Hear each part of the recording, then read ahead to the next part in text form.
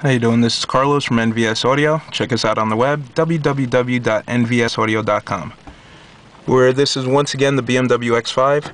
We installed the 3300BT with the 220U nav box a couple weeks ago. Now the Pioneer avic930bt has just been released. So we're going to go ahead and upgrade the unit, get the customer a few more features. I was making this short video so everybody would know, because I'm sure you're wondering, if the wiring is the same between the two units. Now on the back of the 3300BT, as you can see, the RCA connectors are built into the body. On the 930, it's a totally separate harness.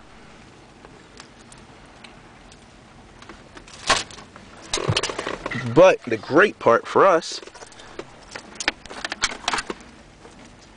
the power harness is identical, but there's only two differences.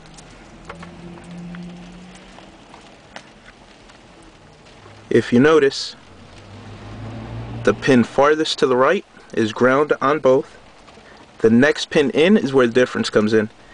On the 930, the second pin in on the top row would be your remote turn-on lead, and the third pin would be your backup camera, the purple lead. On the 3300, it's black for the first lead, reverse backup camera lead, the purple, and then blue for the remote turn-on. So if you're going to swap it out and you plug it in and your amplifier is not turning on, just swap the purple lead with the blue lead. That's the reverse camera and the remote turn-on. Everything else plugs in. FM's the same. GPS antenna connector we have verified is the same, and the Bluetooth microphone is the same.